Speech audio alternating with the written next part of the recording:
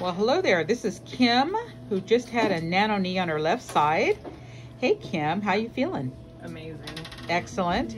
So tell me about your pain level before surgery. What was your pain level on a scale of 0 to 10? 10 being the worst pain imaginable. You know, even just laying in bed, I was a 4 every single night, and a 9 if I was walking with tears. Just not good for 2 years.